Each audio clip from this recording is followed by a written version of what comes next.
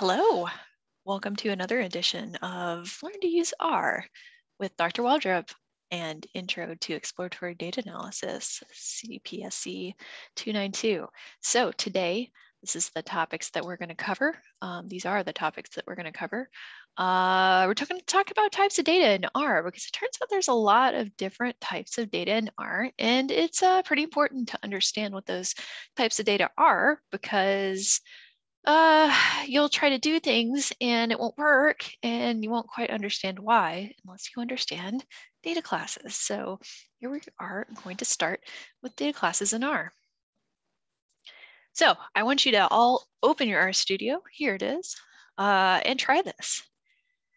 This is a new way to assign a variable. Remember that we previously had assigned variables using the arrow and also the equal sign, right? Both of those are ways to assign variables. This is a new way to assign a variable. You can use the function assign, and it takes as arguments your variable. So what you want your variable to be up here, a and the value, so the number 2. So this is what I want you to do is try it, is assign y to 8. So assign y and 8, and you get an error. What is up with that? Object y not found. What does this mean?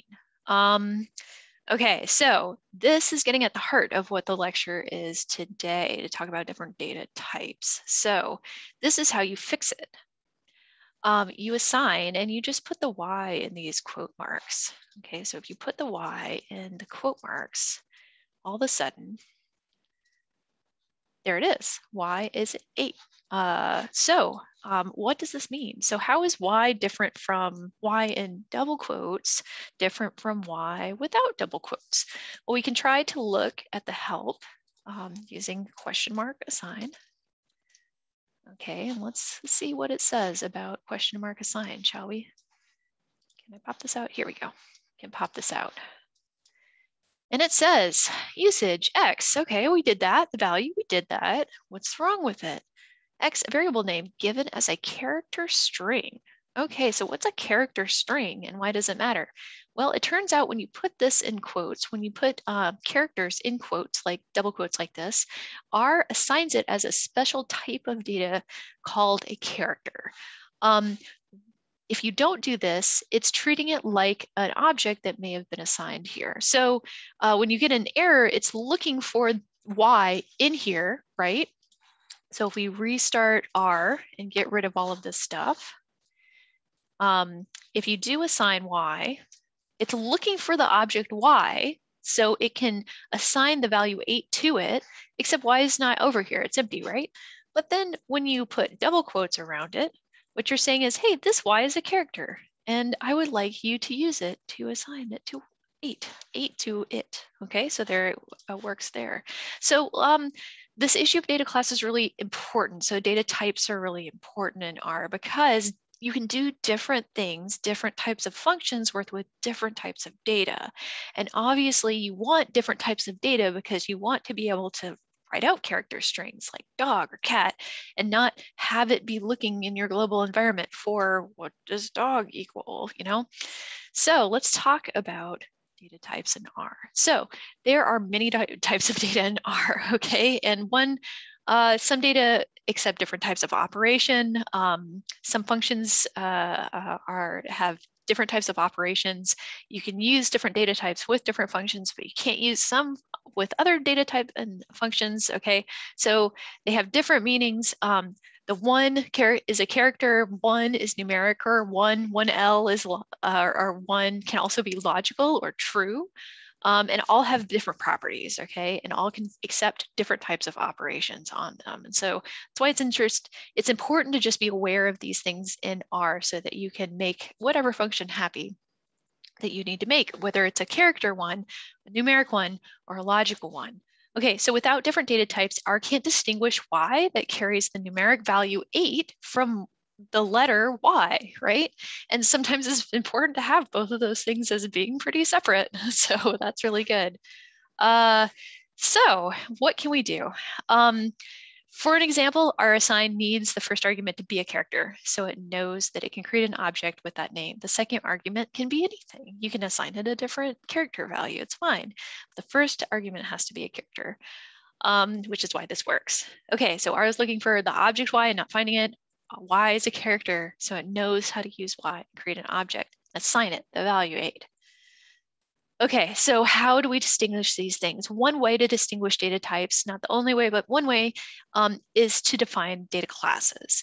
And so a class is a way of distinguishing different data types. In R, there are 5 atomic or like base classes of data to objects. So they're a primitive or atomic classes of objects, and they are numeric, integer, complex, logical, and character. There are other really specialized classes though too, including a factor that we'll talk about, matrix, a data frame, and a list.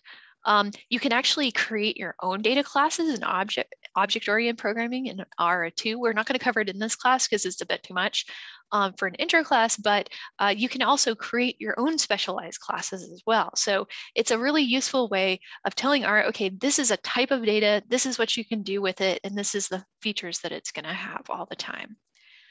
You can check the class always using the class function. You just put your object inside that class function and it will return the class. So if we do create a Y now as a sequence of 1 to 8, okay, so now Y is this 1 to sequence 8, we can check the class and it is an integer. Of course, integer meaning, you know, whole numbers, right?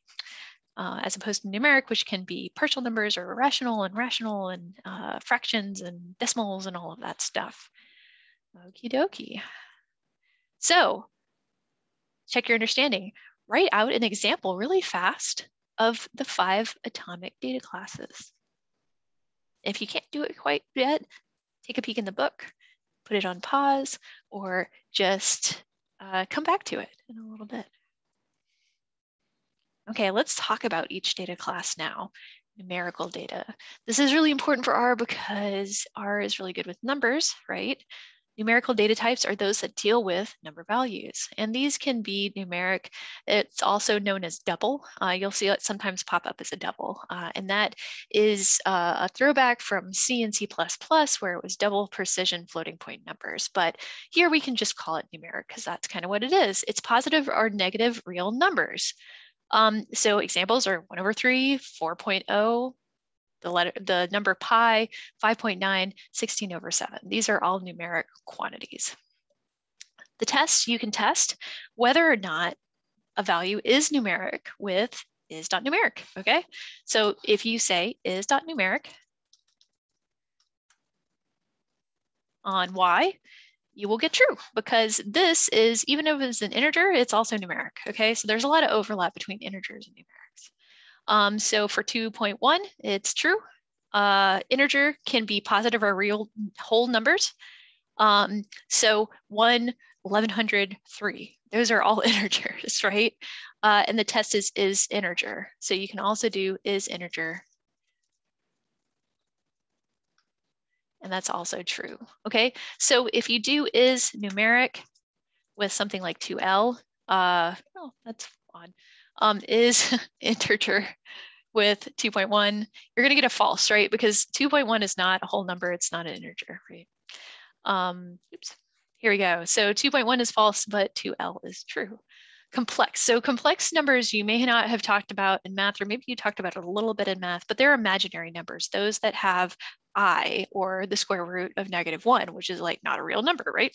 But it's imaginary. R can handle these. They're not a very common data class, of course, because mostly we're going to deal with real numbers and integers and numerics. But examples of this are 1 plus I, 2 plus 3 times I, 4 times I, things like this. These are imaginary numbers, and R has a special data class all for them. You can test this with is.complex, and it's just testing, again, whether that I is there, the square root of -1. Okay, there we go. Just as a note, be careful about this I, using it. Sometimes it will, if you're using it as a value itself, sometimes the computer sometimes R will pretend that it's -1, and then that mucks up your whole thing. So just like heads up on that. Best practice is don't use I. I will use I though, because it's a force of habit. Anyway, moving on, logical data. So remember how we talked about computers acting on binary. Essentially, all at the base of computer hardware is interacts in binary. So logical is kind of the binary class of data. It's based on this on-off binary. It has conditional value, true or false. Okay, so examples are 1, which is true, 0, and false. Okay. It's really useful for telling whether or not a condition is satisfied. And we'll get a lot of this into conditional statements, if then statements, if else statements like this. That's a little bit further in Unit 3. We don't have to worry about it right now, but just know that sometimes you'll want to do something and you want to just tell, is this value greater than 3? Is this value is this string the same as this one? And this is really good. A lot of these functions will return logical numbers for you. Okay, so a good thing here is here's a conditional, right? It's greater than is 2 greater than -3. That is true, right? Good. But you can write things that are not true too. Is -1 less than -10? No, that's not. So it'll return false, right? So that's really good. Output of many testing functions like is.numeric is a logical. The output of that is a logical, right? Because you want to know whether it's true or false.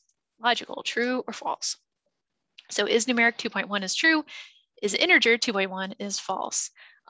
You can assign these by using true in all caps or false in all caps, the capital T or capital F. Those all mean either true or false and will return and assign a logical to you. Okay, so you can assign true in capital T but don't do lowercase true or capital T and everything else lowercase, because it won't recognize that as being the logical true. Okay, so it has to be this all uppercase, and that kind of hangs people up a little bit because, you know, there's like, well, what's the difference between true if it's uppercase and true if it's like, well, to R it's a big difference. So just go ahead and make sure, because this was not successfully assigned, right? Like this worked, that worked, this did not. It's looking for the object true instead of assigning it the logical value true. Okay, so for relational operators, like we've already seen, we can use this to compare values and it returns a logical. So here are the logical operators in R. Equal to, you'll notice that this is 2 equal signs instead of just 1, because remember, if we use just 1, we're actually assigning a value, so that's not going to be useful. But 2 side by side, you can't put a space here. They need to be side by side like that, and that will test whether or not the 2 values on either side are equal to each other. Not equal to is an exclamation point and an equal sign, and so that means not true. Greater than, less than, greater than or equal to, less than or equal to. Okay, so that's pretty good. And again, don't put spaces in between these, because R will not read that. It'll be like, well, I don't know what you mean. Unexpected character or error. Interestingly enough, relational operators are vectorized. Okay, so if we write quickly out a vector foo, which is a popular vector for computer science, by equals 0.5. Okay, so there's foo, and then we can test foo is greater, which parts of true foo, this numeric from here, which of those elements are greater than 2 or less than 2, okay? And so this is what you get. The first, second, and third are going to be greater than 2, less than 2. Is that correct? Greater than 2. Foo is greater than 2. Oh, yes, okay. 1, 2, and 3 are not greater, so they're false, right? So that means they're less than 2. So that is 1, 1.5, and 2 are all less than 2. And then the rest of them are true, which is 2.5, 3, 3.5, 4, 4.5, and 5. Okay, so it operates this operator on each individual element of the vector foo, all right? So that's really interesting. It's called a vectorized calculation, vectorized relational operators. And it's really, really powerful if you want to do a huge number of things, like you have this vector that's 100,000 positions long, elements long. You can do it in one simple line of code because all of this is vectorized. Okay, logical data. Logical operators are also used to compare logical values and return a logical. So this is going back to those calculation circuits that we talked about and how computers work. There's an and, so there's two conditions and they have to both be true. And so one is true and true will return true. Okay, so if you do true and true, you will return true. Okay, if you do true and false, you return false, right? Because both of those conditions have to be true in order to get through the ampersand, which is true. Okay, so this is element-wise, again, that vectorized calculation. If you want to do a single comparison, you can do a double ampersand. Or is the pipe. So the pipe is the thing on your keyboard that is right above return, and you have to hit shift and then do a pipe, and that means or. So true or false will return true, right? False or false is going to return false, but false or true is going to return true because it's either this one or that one needs to be true to get through the circuit as true, right? Good. And then not is just that exclamation point again. So some single operators are vectorized and we'll do element-wise comparison. Double operators will only do one comparison, the first position of vectors. So if you accidentally do foo with an operator, a double operator, what it's going to do is it's only going to do that comparison on the first value of this long vector, regardless of how long it is. Okay, so sometimes that's kind of useful, or you're testing individual elements of it, and it's kind of useful to do that. Logical data can also be numeric. There's a lot of overlap. Ours is sort of sloppy about how it handles class data, and that's a pretty good benefit for you as the sort of beginner programmer. And why that is because you don't have to be super retentive about what your class is doing, okay? As long as it's kind of like maybe numeric, R will definitely treat it as a numeric value. So that's true with logical too. They can be ones or zeros. So sometimes R is usually fine. I'll just make it a 1 or a 0 and then do the calculation as if it were the value 1 or the value 0. Which again is pretty useless. So if we do this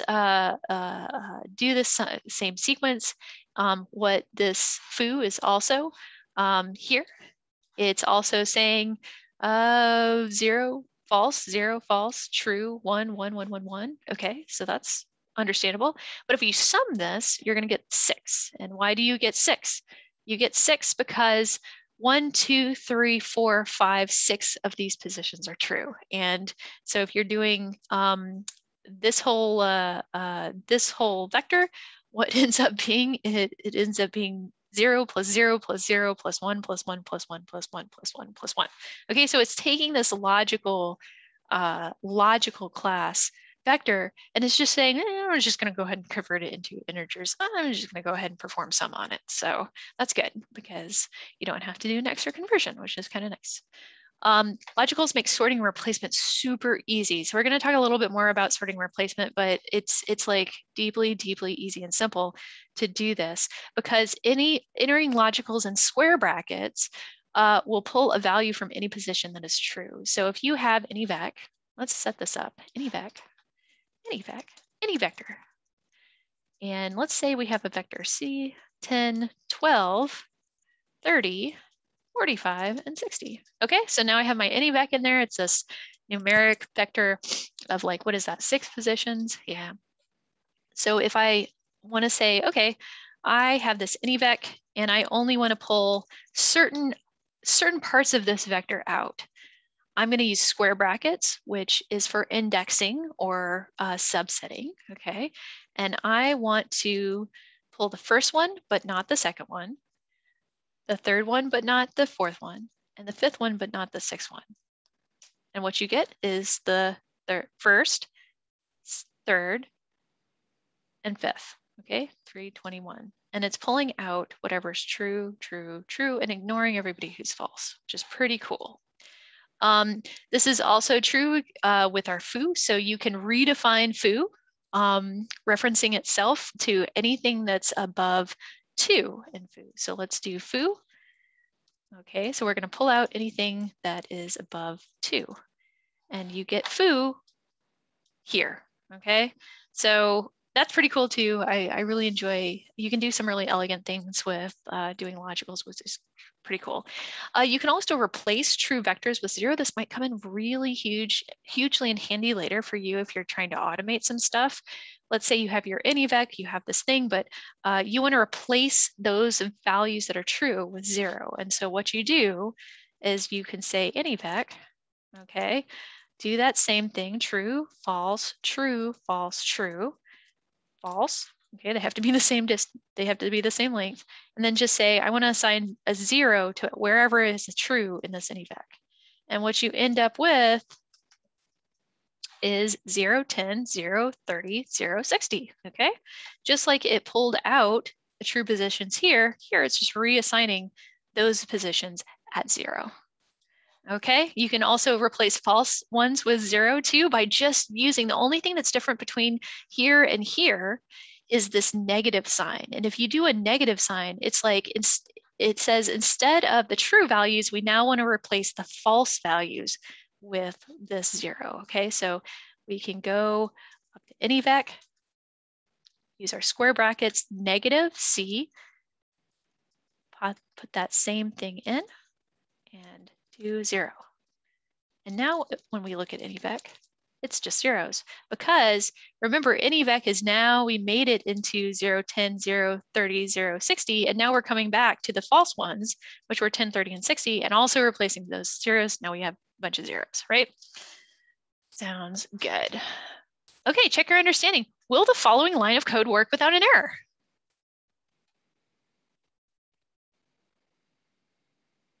Go ahead and pause and try it. What do you think? Correct answer is yes. Why? Write about why this is true.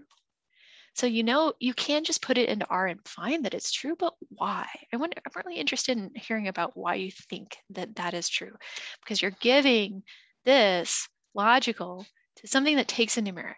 So why is that true? Okay, let's move on to character data. Characters or strings are written alphanumeric text. So they're treated as text instead of any other meaning that they might have in terms of being the name of objects or having actual numerical values. If we treat them as text, they're just text values, okay? So example is like this date, one, Steve, haters, right? These are all just text. They don't have any other meaning. This one doesn't have another meaning. It's just a character, okay? Character strings can be used to record dates, names, file locations, all sorts of really interesting things, you know, like things you want to turn into factors later. It's really useful to have some of this text available. Character strings are indicated by the double quotes. So you have to use double quotes to get that character to indicate to R that anything in between those double quotes, want that to be a character. So please don't treat it like anything else. Here's this blop. Blop is a string, okay, blop. This is a string, and you can really put almost anything, almost any character into that string as well. And blop, the output you'll notice is just one string, and it indicates that back to you as using those double quotes. R treats strings as a single object. So if you want to do the length of blop, so how many positions the vector blob has, you'll just see one. All of this is a string, okay? It's not separate letters, which is really important. Remember that character strings are not numeric, okay? So if you want to do something like my number, oops, let me spell it correctly, my number, and you want to assign it 35.4, but it's a character, do you think that you can multiply that by 2? Times 2. No, you get an error because you're saying, and R is trying to tell you non-numeric argument and binary operator. Like it's trying to say, hey, silly person, this isn't a number and I don't know what you want me to do with that, okay? Because this is a string. Even though you can know it's a number, it's actually a string here. A lot of relational operators will actually still work, and that's because it's using for alphabet value. So it assigns a numeric value to each letter, 1 through 26, I believe. Just be careful with that one because, yeah, it doesn't always work like you think it's going to work. So be careful with that one. But it can do stuff like alphabetize for you based on the first value of a string. Be careful using a backslash though, because it is an escape character, and escape characters kind of control how things are printed on the screen. We won't talk a lot about escape characters, just avoid the backslash because it might do things that are not expected for you, are sort of unexpected. Okay, concatenating characters. Okay, so there's several options here depending on how you want things combined. If you, for C will actually also create a vector of strings for you. So this my string, this, and so this is a string dot. All of these things are separate elements in this vector. And when you concatenate these, it's going to have, this is a string, which is length 5 because 1, 2, 3, 4, 5. You've concatenated those things together, but it concatenates it just like it would concatenate a numeric vector for you. They're all separate things. It's not like a sentence that you would know they're not all a combined string. If you want to do that, try to use paste. So paste is a special function that will create a single string out of several separate strings and arguments. So if you have to give the arguments separately. You can't just say paste my string. You have to give my string element 1, my string element 2, my string element 3, my string element 4, my string element 5, and it pots out, this is a string, okay? And now the length of this would be 1 because it's pasted all of those things together in one big string. You can assign the output of paste to its own variable. So here's a variable. Paste 0 just means I don't want any spaces here in between any of these elements. You can see here that it puts a space in between each of these elements, including here, which doesn't make sense. And then if this, it's just constructing a file name and file location here for a specific set of results for some figure that I created in my code. Okay, check your understanding. Assign the following value to A. Y. All right, A is now Y. What class of object is A, and how can you test to make sure? Is it a numeric? And do you test it by saying is.numeric? Or is.numeric, yeah, A. Is it a logical? Is it a character, or is it a complex number? Go ahead and do it. And here's the answer. It's a character, right? Because we put it in those double quotes. And so it's a character, the character Y, okay? Is.character will return what? Is.character A will return what? It should return true. But what's our output if you tried is.numeric or is.logical? What would be the output? So go ahead and write that down. If you think you know. If you don't know, then write it down and ask it during class. Okay, so that's it. That's data. I mean, there are a lot of different data types. We're going to talk a lot about different specialized classes for data, which are really important as well. But just try to remember, keep in mind that when you read help documentation, a lot of times it's going to tell you what type of data it needs to have as arguments. It's going to tell you often the type of data that's going to be an output. And if something's just not working, just sanity check, like go and make sure that you're giving it the correct arguments in the correct way, and you're getting out the output data that you think that you are, because things may not be totally aligned. For next time, I have an assignment 1.6 that you should definitely complete if you'd like credit for it, and then read Davies chapter 2 for vectors next time. And that is it for me. And I hope that you have a good day, and I'll see you in class.